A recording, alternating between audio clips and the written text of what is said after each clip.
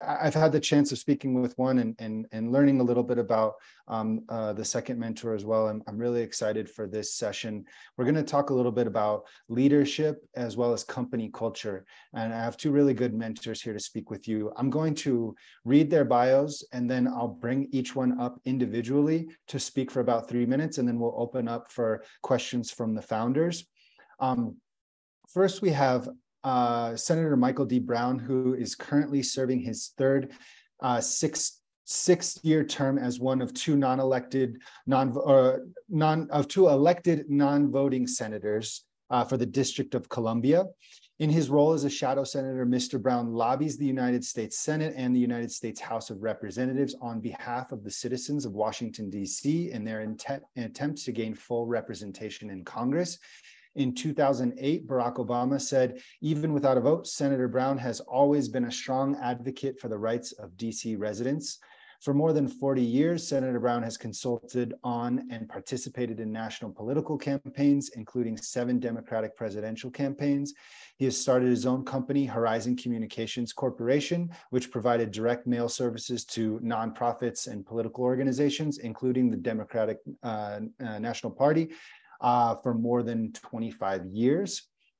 Also with us today, we have James Felton Keith, who is an award-winning engineer and economist turned labor leader, and was the first Black LGBTQ person to run for federal office in America via US Congress in 2017. He's the CEO at Inclusion Score Incorporated, companies and currently lectures on inclusion at the University of Georgia's Terry College of Business. As an entrepreneur, he established the first international diversity and inclusion certification standard and effectively reshaped commercial insurance to incentivize inclusion via a standardized inclusion score. Inclusion Score is trusted by some of the world's largest enterprises like PwC and Lloyd's of London. And James is an LGBT advisory board member to the Democratic National Committee and is responsible for starting Pride Nights at America's 4 largest sports franchises, the NBA, NHL, MLB, and NFL. Really happy to have both of these gentlemen with us today. I'll go ahead and bring on Senator Michael Brown first. Senator, if you'd like to share your screen, I'm happy to do so. If not, no worries either, sir. Yeah, I think I'm on as far as I can see. Now, you're dealing with an old man, so maybe I don't have it, but I can see you and I can see my picture up there. So then yeah, I think we're all set. Okay, well, I'm good. And I don't know what more I can say about my background since you've given a pretty good synopsis of it. I would only add that in addition to that, I ran a large nonprofit group, the Center for Budget and Policy Priorities. And I also sit on the board of directors of a foundation which puts hundreds of thousands of dollars a year into local charities. So I have kind of a wealth of experience that all kind of revolves around politics. I started my business, as you said, Horizon Communications, with an $800 loan from my sister and turned it into a business where consulting firm where I was billing out more than $1 million a year. And I was very successful at that, and I left it. And for the past 17 years, I've been the non-voting United States Senator for the District of Columbia, which I find very, very rewarding. Like I say, I sit on the foundation. And so anything you want to know about politics, I've been doing it for 40 years. I used to be a DNC staff member. So I'm glad to hear your other guest sits on an advisory board over at the DNC. And the DNC, Democratic National Committee, was my client for 25 years. I provided services to them and to other political groups in Washington. I became kind of an accidental entrepreneur in that I left the I realized that public interest management wasn't really something I wanted. It wasn't a path I wanted to follow. And at 28 years old, I had the responsibility of running a rather large group. I mean, it was 40 employees in those days. And now I think it's up to like 120. But I decided, I wanted to take a different path and go back into politics. I'd gone into that after being in politics for 4 or 5 years at the Democratic Committee. And I started a consulting firm. People started to call me. They wanted my advice. They wanted me to help them with their problems. And I learned what every one of my clients does. And I would say, that's something you absolutely have to do. And it's crazy that I was in business and so many of my competitors didn't know what my clients did. I mean, they understood that they bought a particular service or a product, but they weren't exactly sure what they did with it. And I mean, this is what made my business explode, was the fact that as a direct mail consultant, I bought part of a print shop, because print shops do a lot of the work in direct mail. Of course, in those days, they printed everything. But upon learning about my clients, I realized they did millions of dollars worth of printing in other areas besides direct mail. They had the Democratic National Committee had conventions, and they had pamphlets that they put out, and they had all sorts of things. So I learned how to do all that stuff. In fact, I had a friend that used to say, your business should be called anything for $1, because I learned how to fill all the gaps for them. And, once you start doing stuff for people and you're good at it, they come back and they come back and they come back. And I'm proud. Maybe the proudest accomplishment in my business is the first 2 clients that I started my business with were also clients when I ended my business. So I held them for 25 years. And that's not an easy thing to do, but it's really the key to success, I think, is to know what you're doing and let people understand that you're part of their team. You're not a vendor. You're not somebody that just gets services from them. And if people in the nonprofit world, I know there are a lot of nonprofits here, want to ask me questions. I did run a pretty successful nonprofit, and I sit on the board of directors of a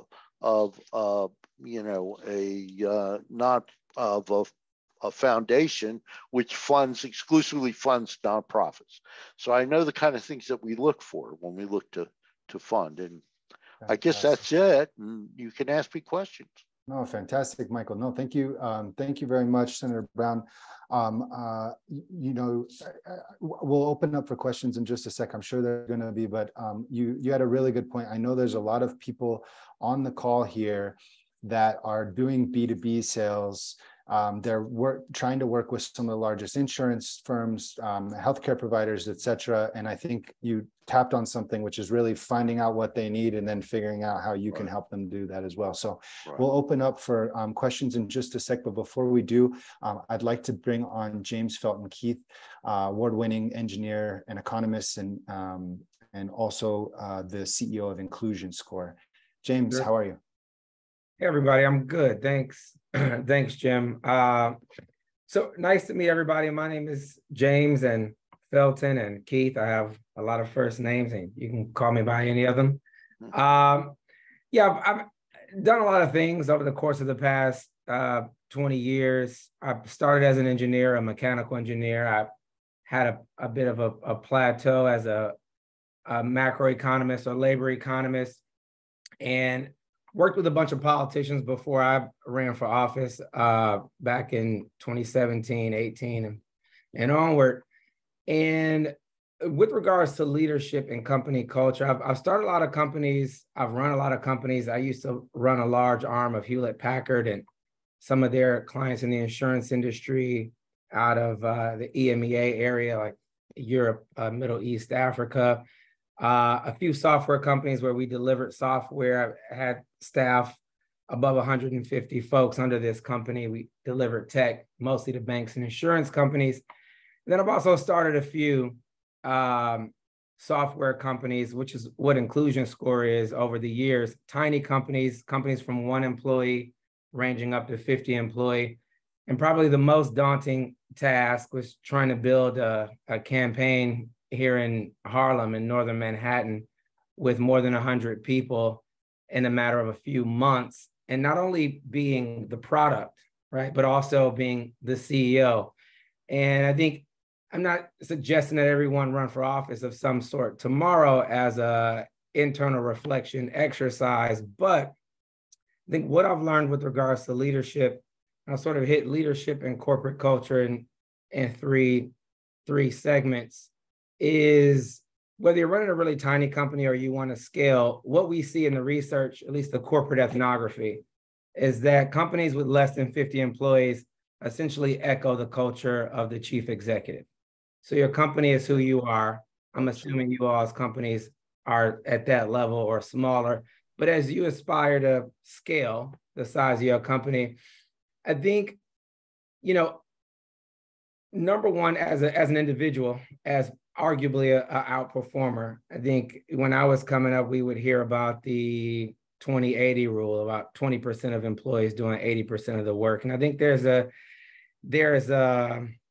problematic value question that comes into play with high performers, especially when they meet people who aren't doing exactly what they're doing for the company and sort of misjudging their value, their contributions to the productivity of the company. And again, by productivity, I just mean a measure of inputs. All productivity is really just a measure of things that go into that end good, whether it's a product or a service, something you can touch or something you can't touch.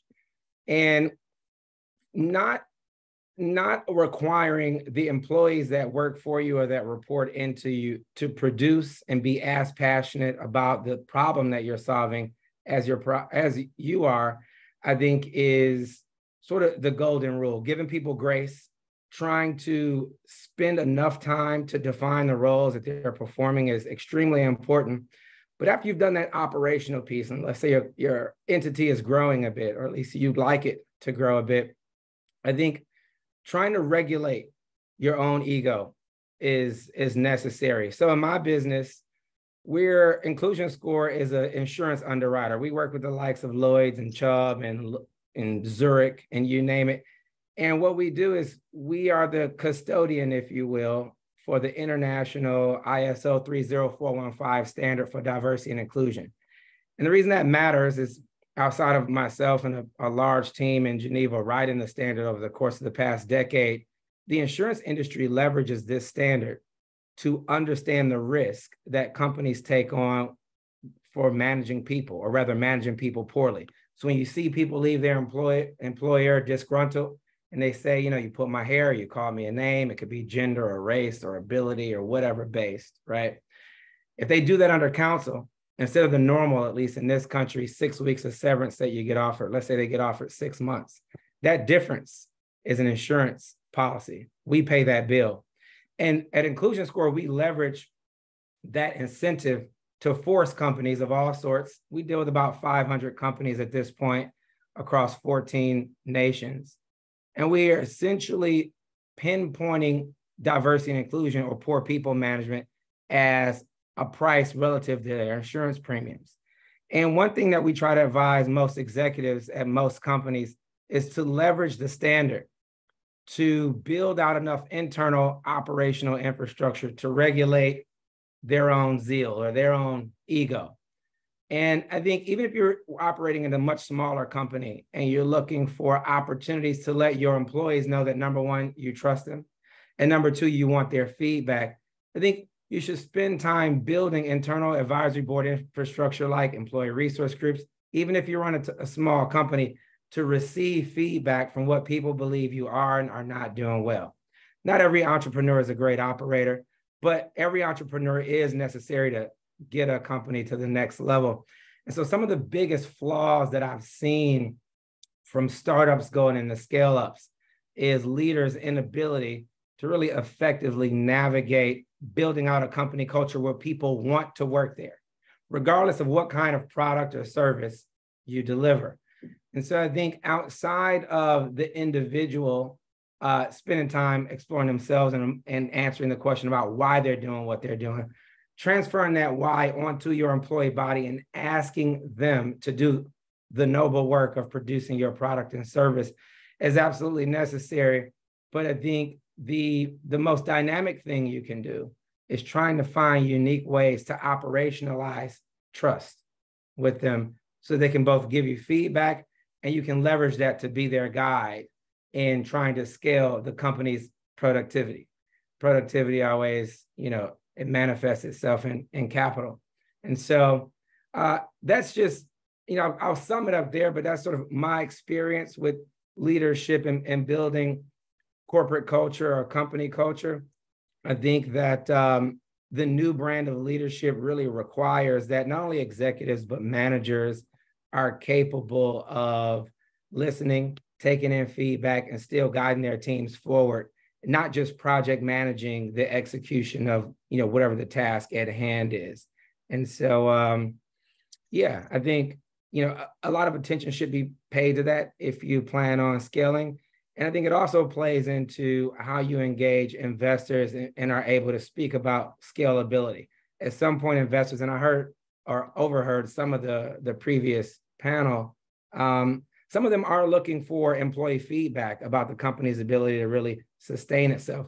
The last thing I'll say, the third and last thing I'll say about leadership is I think that personal brand really matters, right? And so in introducing, for instance, the type of product that I'm introducing, which is really a technical product, an engineering product, I think leaning on my engineering chops matter, but the innovation, if you will, a word that I kind of loathe a bit, that we pulled off was really more of a political feat.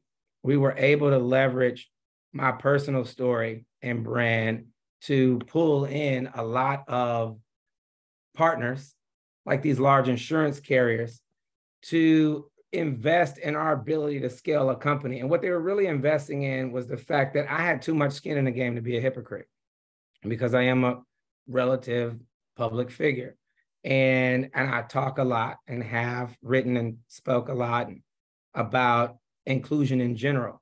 And so as we do that, I think investors are also looking at your ability to practice what you preach and lead a team forward. And so as you think about leadership and company culture, I would definitely think about why you're doing it, how you can communicate that, number one. Number two, how you operationalize and incentivize feedback that should at least instill good trust in the people who are working for you, regardless of how grand or how minor you think that their role is. And last but not least, really trying to figure out what your niche is and how you can invest in that personal brand and that brand story. And by brand, I mean the brand rooted in your name. I don't think most people can remember my name, for instance, but most people that I don't know just call me JFK. And as they do, they're mainly thinking about the type of skin that I might have in the game and my ability to deliver, as opposed to run away from the mission that I agreed on with whoever the investment community is that I'm trying to entertain. So I'll leave you with that, but I'm available for any questions, any at all. Thanks. Right, James, thank you so much. Great presentation. Senator Brown as well. I think we'll hop right into questions, and I see Joy's hand right up. So please, Joy, go ahead. Hi, good afternoon. Let me put myself on the screen here. So hello, I'm Joy Chevalier, and I am the founder and president of the Cook's Nook here in Austin, Texas. And we create culturally relevant and medically tailored meals that are the core of targeted nutrition solutions that are driving engagement, enrollment, and lead to improved health outcomes that drive the cost of care and improve the returns on investment to our contract holders. And I really like what you said regarding yourself, and yourself as the center of that brand and that brand story. And I was just sort of curious, as you bring those people around you, any board of advisors or any board of directors are a reflection certainly on you and what you hope the company to be. The question is, what do you think is their responsibility? We talked a lot about what we do and what we have to extend out. What do you think that reflection back? What is its responsibility, whether it's a board of directors or board of advisors? What is its responsibility back to you in the company as far as leadership is concerned? Sure, I think that's a great question. Oh, I'm assuming you sorry, yes. No, James. No, that's I talk great. Too much, so y'all might have to cut me out. Yeah. No, I think for me in particular, my board of directors or board of advisors are two different groups. The advisors I collect to do a specific thing. They usually have an industry specific task. Mm-hmm. And just what I ask them is that they owe me and the people that they think are receiving this service or product that we're delivering. They owe them enough time to try and distribute that product or process. So everyone on my board is really a mechanism of distribution. I don't have any just blanket, investors who are not also tied to distribution on my board. But again, I try to make it a social mission. Just like running a campaign, I'm building a church or a mosque, a temple of some sort, and trying to lead those folks. It is slightly political, it is slightly social, right? And I think asking that of them, it gives them a sort of moral obligation, if you will, to participate. But I don't think that that's beyond the pale from a business standpoint, especially if, I like to talk about inclusion and capitalism as a faith. I think it is. But as I do that, I'm normally asking folks to participate and give me, 100%, be present when they are here to do the unique thing that they do. So for instance, we have some people on our board who are just specific to the European underwriting market. Some people who are just specific to the broking market, and some people who are just specific to D&I. So all of the lead conveners in Geneva at the International Organization for Standards who wrote this particular standard, they make up the original board. Well, my only ask for them is I was just saying, I'm a better entrepreneur than you. I'll take this to the moon, but I need you to validate what we're doing. So when we call on you to give a talk or enter a class or, help us scale out a product, I need you on if you want your work to matter. Because most people don't know what an ISO standard is or how it exists. You have to bake it in to corporate world. And so I think it's about making the ask and making it somewhat moral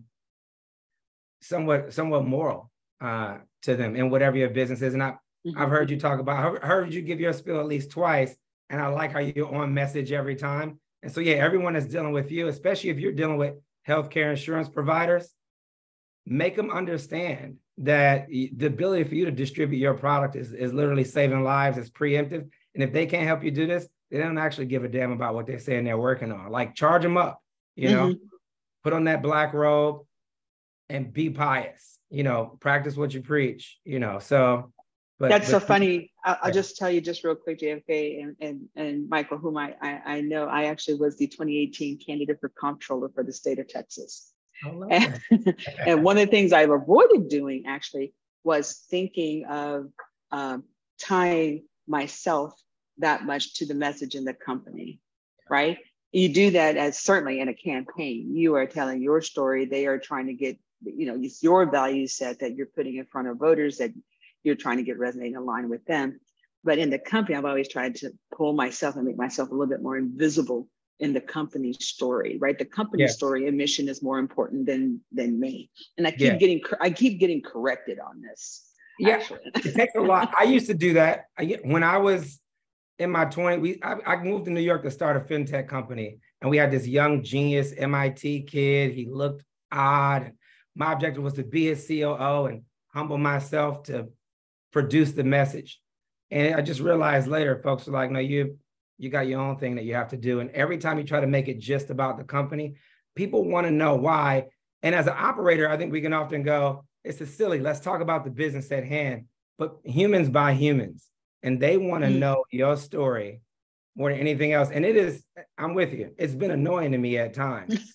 Because I'm like, I don't want to talk to you, right? When I go into places, I'm like, we're talking about D&I. This is not a safe space. So I might curse you out. Stay out of my face, right? But at the same time, people want to know you. And that's ultimately what they're going to buy, especially at early stage. Even when we talk about investors, they're buying you. Even if it's rooted in sexism, racism, et cetera. I've had a kid at a VC ask me, I was wearing a t-shirt. He's like, what do you look like in a board meeting? I had to Google myself to show him who I am in a blue suit and a red tie. But then I cursed him out. I told him, if I ever see you in Boston, I'm going to whoop your ass. And I mean it. I'm slightly violent. That's how politics really works. So you wake up and choose violence, actually. I do. Yeah. Thank you so much. Yeah. Hey, James, thank you so much for that as well. I want to be really conscious of time. We have a couple other founders in. I see Kwame's hand raised, but I see also, Susan, you had a question here in the chat. Would you like to ask it first real quick? I think yours came first.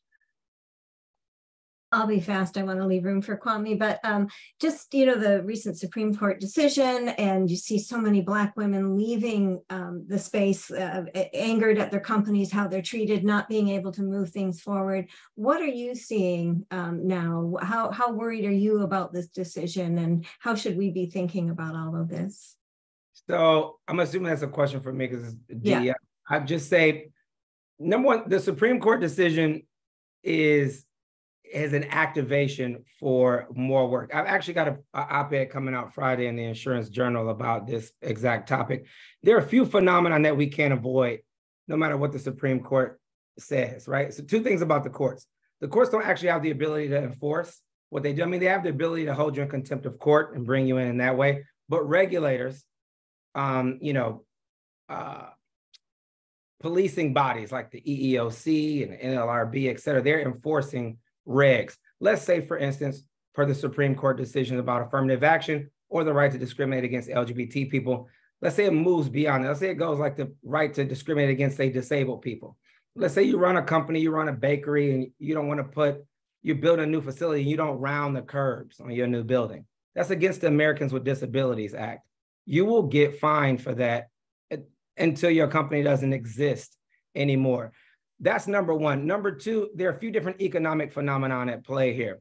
I'll say this, though, about the lawsuits. The reason I work in insurance, the reason Inclusion Score is an insurance company, not a DEI consultancy, even though we aggregate and deploy about 1,500 DEI consulting companies, is because there's $10 billion of lawsuits globally, about $5 billion in this country alone annually, in what we call retaliation or discrimination. The EEOC, the Equal Employment Opportunity Commission, which is the policing organization for discrimination and retaliation, they reported a 20% spike in grievances in 2022 alone, right? It's normally about 5 to 6% spike. That number is being paid out by the insurance industry. The reason we're in insurance is because it is too expensive for companies to operate as they did in the 20th century. And there are really two things at play that make them too expensive. It's not just the lawsuits. The first reason is that the S&P 500 claim, all of them collectively, claim that 90% of their balance sheets are what we will call intangible assets. Intangible asset, if you're not familiar, is just code for people. Like if I am Standard & Poor's and I hire a woman from Yale to be my chief US economist, I take out what used to be called a strongman policy on her head. We just call it a directors and officers policy now. For $20 million, makes my valuation at least $20 million. I can't claim to my bank and my insurer, Zurich, Chubb, Liberty, that my balance sheet is all intangible assets. Meanwhile, I'm an uptick at 20% of those people suing me. That's number one. Number two is me, Beyonce, and Britney Spears are arguably the oldest millennials on the planet. And for our whole lives, 40 plus years, women have been going to college and graduating at a higher rate than people like me. When I went to Tuskegee, when I went to Harvard, when I got out of school, it was an 8-to-1 ratio women to man woman to man when I got there.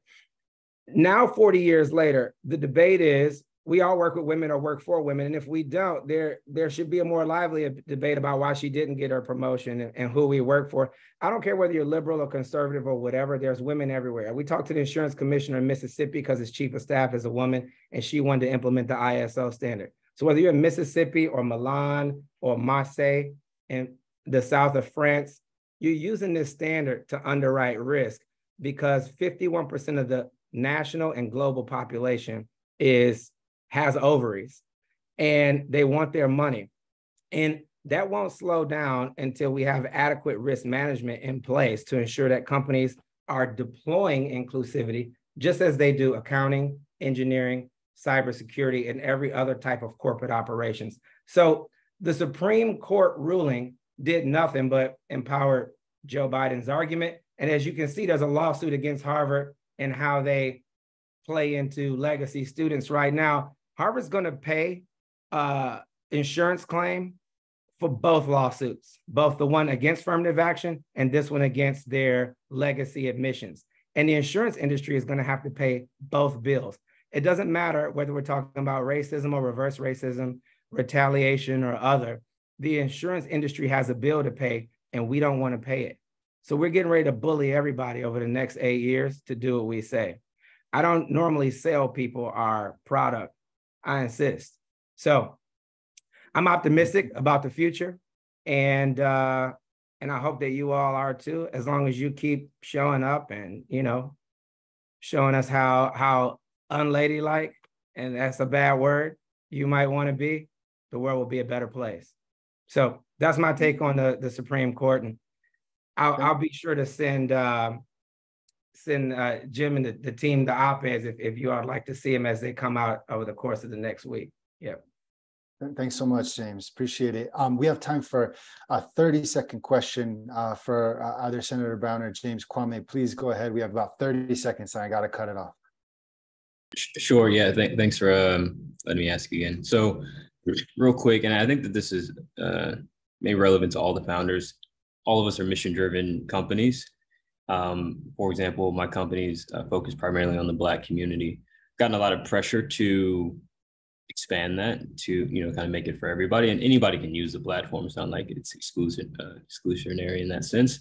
But how do I, you know, take that into consideration, you know, take advantage of that market opportunity that exists outside the Black community and maintain the mission, right? And how do I navigate that conversation as I'm promoting the company? Because we've kind of built a brand currently around focusing on the Black community, and just want to kind of hear y'all's thoughts, but either one of you. Well, you know, if I could add something for that question, I think you have to be, and James has already pointed this out, true to yourself. And I think you have to do what I said. You have to find out what the interests of the community that you want to be involved with are, and find ways to plug your company into that interest. And I guarantee you, you'll be able to find ways to do that if you understand what they're doing and what they need. And that's the thing, you have to show them, and I think James would agree with this given what he said, that you have to show them that they need you, not more than trying to sell them. You need to show them that you have something to offer them as their partners. I think that's important. I agree. I think it's important to differentiate from whatever's already in the market. But I think the most grand model I think that we've seen of that is the founder at Bumble, the dating app. And you know, I play around with a lot of apps. I'm not on Bumble, but not that there'd be anything wrong with being on Bumble. But if folks aren't familiar with it, it really, I think, is designed like every other dating app. We look at in the fintech and insurtech world data apps to see how to make things addictive, which is ethically troubling. But this particular app is centered in women, right? And so if you're offering a service that a lot of people can benefit from, but it is centered in your focused community, I think that's a way to differentiate and scale. And maybe you do that through content and marketing around what your brand is, but you're still saying, hey, if other folks can benefit from this, come on in, we want to show you how we do what we do. But yeah, I think Bumble is about a $2 billion company. They're the only dating app that did not allow themselves to be acquired by Match. If you all are not familiar, Match.com is a publicly traded company that owns the majority of the other dating apps, and they blend the data together. But I think Bumble avoided that by differentiating and suggesting at least that their app was centered in women and their ability to pick and choose who they are. And so I think you can do something similar there, but the senator's right.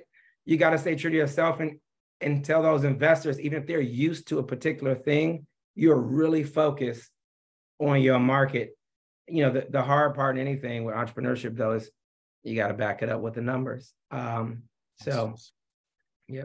Awesome, Kwame. Well, thank you so much, sir, for your question as well. I really hate to cut it off. It's been a really interesting session, but I want to thank both of our mentors, James, Felton, Keith, who is the CEO of Inclusion Score and also a former candidate for Congress and lectures at the University of Georgia's Terry College of Business. Thank you so much, James, for being here, as well as Senator Michael D. Brown, Shadow Senator from Washington, D.C. Thank you both for your insights. If you'd like to share any of your contact information, please feel free to do so, but we'd really love to have you back too. And again, thank you for your time. You're welcome. Thank you. Thank you. Yep. Thanks, guys.